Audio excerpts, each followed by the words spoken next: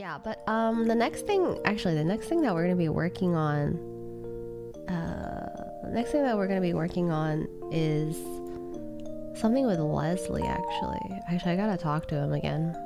Hopefully, this one won't take as long. How's the song with you and Ray going? It's not going.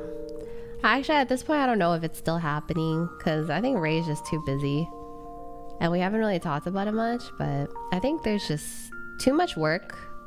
I think there's too much work involved for Ray, and she's too busy for it.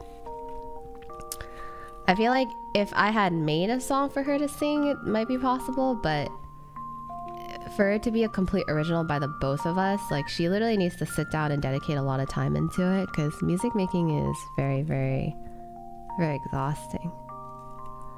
Well, not exhausting, but like, it's a long journey, and like, she's just too busy, so I don't think it's gonna happen at this rate, but it's all good.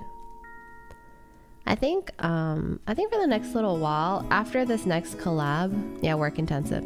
I think after this next collab that I'm doing with Leslie, actually, well, even while I'm doing that, I'm gonna try to work more on my own music again. I haven't really, I don't know. I've been focusing a lot on streaming, and it's great and all, it's fun, but I don't know, I wanna really try to focus on music making. Yeah. Munchie Bubbles, thank you so much for 2 months. Like, even if that's just like an occasional, more often occasional music stream, singing or piano. I think like Lily said this as well, but music is when I feel the most fulfilled.